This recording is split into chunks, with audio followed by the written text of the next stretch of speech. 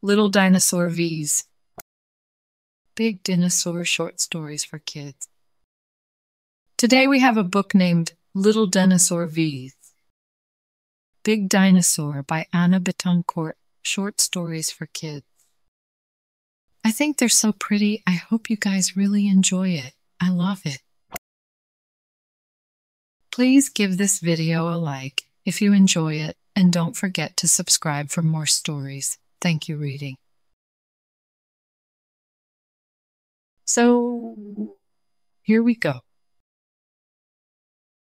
There's a big dinosaur at the playground entrance door, scaring little Dinosaur when he tries to come into play.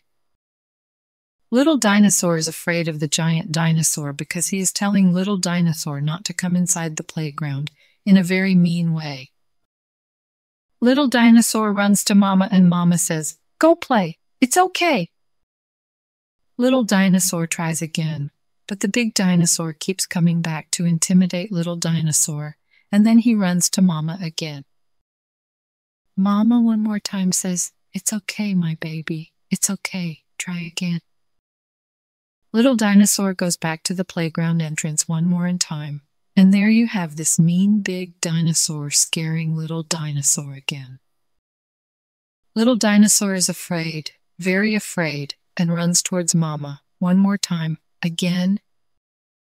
But this time, Mama kneels down to reach the little dinosaur left ear and whispered something like this.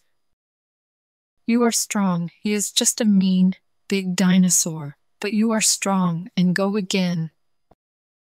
This time something has changed in little Dinosaur's mind. He has found courage to face Big Dinosaur, and without hesitating he walked towards the entrance of the playground.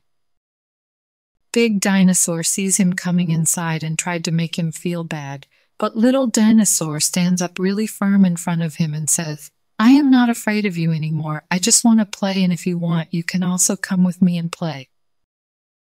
Big Dinosaur is impressed and says, "Okay." And that is how little Dinosaur and Big Dinosaur became the best of friends. The end. Good job, friends. Thank you so much for reading with me. Bye, I'll see you next time.